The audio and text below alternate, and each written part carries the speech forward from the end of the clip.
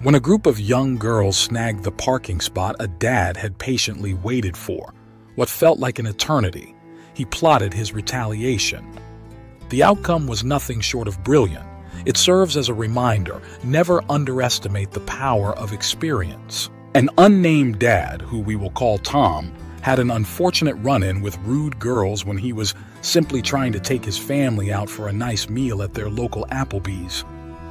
We've all come across youngsters with an attitude who try to push the limits to see what they can get away with before anyone stops them. But Tom wasn't the older, easy target the young ladies had hoped for.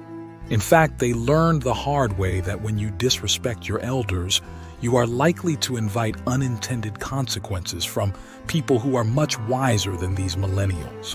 That's exactly what happened to these girls when they crossed paths with Tom in the Applebee's parking lot. I took the family out to eat at Applebee's. The lot was full, and I saw a customer come out to leave. So I waited for him to pull out and take the spot, Tom recalled in a post on Reddit. The guy pulled out, and a car full of young girls just pulled into my spot. You know the type. Indeed, we all do. Well, I rolled down my window and told them I was waiting for that space. The driver says, "Too bad your name wasn't on it." I was livid but just waited for another space and went in to eat. However, things were far from over, and these girls would learn their lesson before the night was over. As Tom enjoyed dinner with his family, he saw the girls at the bar doing shots and getting wasted. Little did they know they were providing Tom with the perfect opportunity to hatch a plan. We enjoyed our meal and paid the waiter. I then asked the waiter if he wanted to make $20. Unfortunately for the unsuspecting and intoxicated girls, the waiter was definitely interested in the quick cash. I asked him to go up to the girls 10 minutes after we left and tell them they got a call from someone that said that they had keyed their car and that they should have parked somewhere else, Tom continued in his post, adding, "I did not key the car. He only wanted them to think that their car was vandalized as retaliation for their disrespect. But he didn't actually damage their car. However, things didn't end there. So what happened? Well, according to Tom, he called the waiter about an hour later to ask how it went. He said they all went nuts, screaming, and even called the police, Tom relayed, adding as a bonus that the cops came but found no damage to the car. However, officers did take notice that the girls were too intoxicated to drive. So they watched and waited. Cops left and circled back and watched the car. The girls came out, got in the car, started the car, and the parking lot exploded in blue light. Busted DUIs and PDS for all, Tom said, referring to public drunkenness citations. Where I am from, the key just has to be in the ignition for a DUI. The car doesn't even have to be running, he further explained. Cops here have a lot of leeway and only need to detect alcohol on the breath to arrest you on that charge.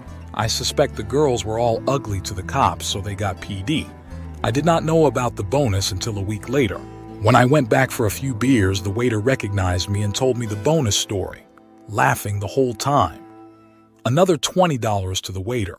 Best $40 I ever spent. Some have criticized ruining the young girls' lives with a DUI, but at least he didn't go all Kathy Bates and fried green tomatoes on them. For those who are unfamiliar with the reference, Kathy Bates's character waited for a parking space. A group of girls cut her off, hopped out of the car, and told her that they were younger and faster. So Kathy's character plowed into the young girl's car and said, "Face it, girls, I'm older and I have more insurance." Classic. But I digress. As many readers pointed out, perhaps more important than the revenge, this dad inadvertently kept a drunk driver off the streets and likely prevented something terrible from happening. He might have even saved these girls' lives, as well as the lives of anyone else unfortunate enough to cross their paths. A DUI was really the least of their worries. Undoubtedly, skepticism surrounds the authenticity of this tale. Without concrete names and evidence, it could simply be an urban myth. Nevertheless, it imparts a crucial lesson. Karma remains unfailing, and challenging the wisdom of elders often leads to regret. Life's trials tend to impart wisdom beyond measure. What do you think of the story? Let us know in the comments section below.